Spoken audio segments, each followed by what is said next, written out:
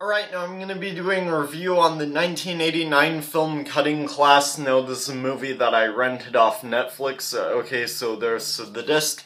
Now, this movie is an hour and 31 minutes long, and this movie, it's about this high school student who is basically like the serial killer, but the person, you find out at the end, like, who the killer is, but throughout the movie, it's pretty obvious who it is, and it wasn't really that much of a surprising twist ending.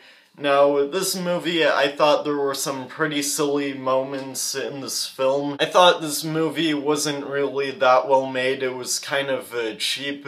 And also, I would say, like, at the end where there's the killer gets killed, I thought that was kind of a cool scene, but really I thought this movie, all in all, is a pretty silly film.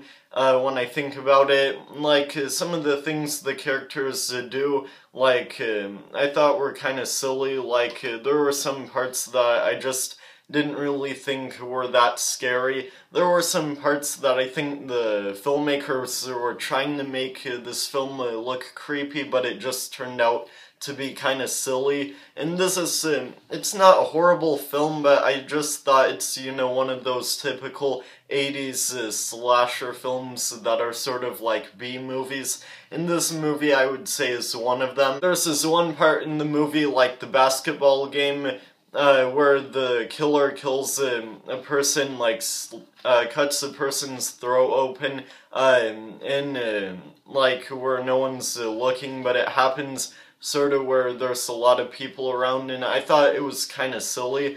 And, yeah, this movie sort of felt, in a way, kind of like a comedy film, because there were just a lot of silly moments that I guess were trying to be scary, but just turned out to be stupid. And I wouldn't really recommend this film, even if for a rental, because it's just not really a movie that I had a lot of fun watching. I kind of thought it got a little bit boring near the end, before the whole outrage happened at the end. There were some annoying characters that I just didn't really care for, and, you know, like, when they get killed, I didn't really care for them, so I just didn't really care who the killer was in the end, because I just thought this movie, I thought it was kind of bad, like, in terms of the way they wrote up the characters. I wish there was a bit more character development, and yeah, I thought that could have made this film a bit better, and also the acting really wasn't all that great. And I didn't really think there was anything too suspenseful about this film. It just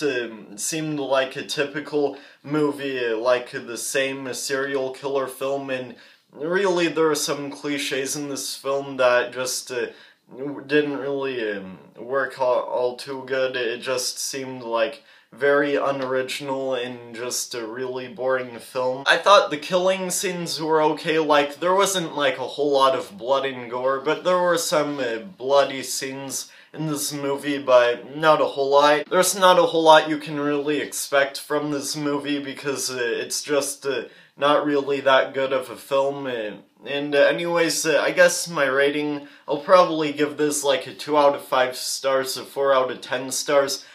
Pretty mediocre film for sure.